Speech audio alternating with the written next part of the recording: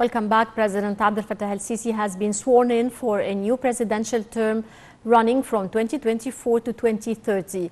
In his address following taking the oath in the new administrative capital, President Sisi said he highly values Egyptians and vowed to fulfill their aspirations and continue with the path of building the nation.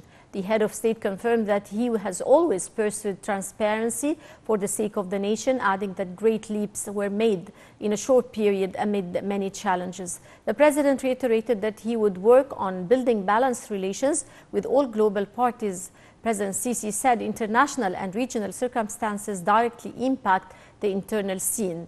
He stressed that protecting Egypt's regional security is a priority before current challenges, which he said draw attention that there is a time race. El-Sisi said the state is working on boosting political cooperation and solidifying Egypt's economic potential. He affirmed that the private sector's participation in various development fields is to be expanded during the new year and affirmed that the state is working on controlling spending and reducing public debt.